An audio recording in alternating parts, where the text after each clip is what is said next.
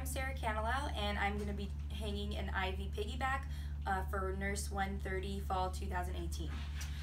So the medication I'm choosing to administer today is going to be the cefazolin 2,000 milligrams in 100 ml of solution running at 100 ml per hour. So what I would have brought into the room with me is the medication, which is the cefazolin, and then I'll have the secondary IV tubing, and that's going to come along with this hanger and some alcohol prep pads.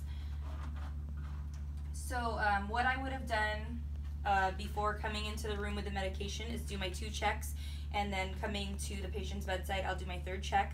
I would come into the room and check 2 patient identifiers, and that could be the name and date of birth or the MRN. And then I would check to make sure that the patient is not allergic to the medication, or if he had any allergies to medication that I'm not aware of. And I would also check to make sure, or I would have checked that the medication being administered is compatible with whatever primary fluid is running. And cefazolin is compatible with normal saline, so I know that it is safe to administer. So what I would do first is I would get my secondary tubing, and this is a sterile procedure, so I wouldn't want to touch the cap of this to any other, I wouldn't want to touch the end of this to anything, and I would want to put it directly into my secondary bag. So I would spike the bag, and I would make sure that the IV line is clamped.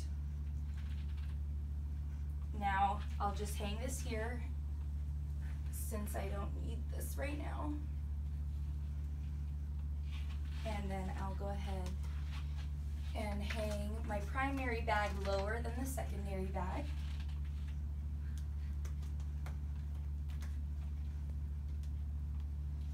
Okay, so I'll go ahead and put on some gloves.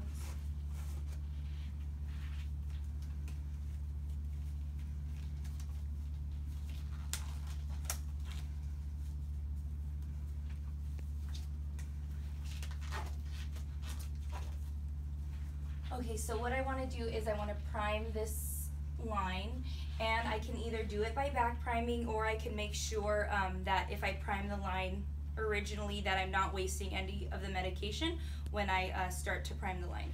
So I'll go ahead and I'll unlock the tubing.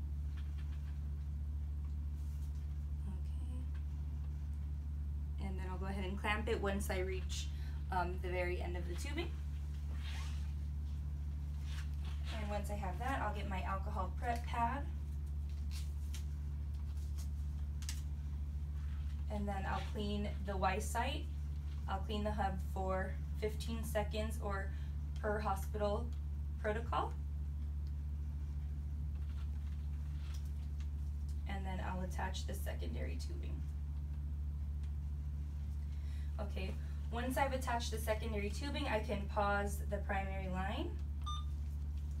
And then I'll go ahead and channel select that same channel, and I'll choose secondary, and then I'll search for my medication,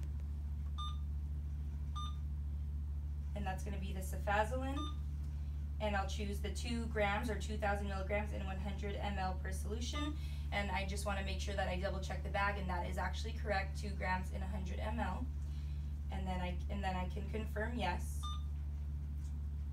and then I'll press next to confirm, and then I'll press start once I've confirmed it one more time. Volume to be infused 100 ml. Okay, and I have to make sure that I unclamp the tubing, and then I won't leave until I see that the first drop has been dropped. And we're all set.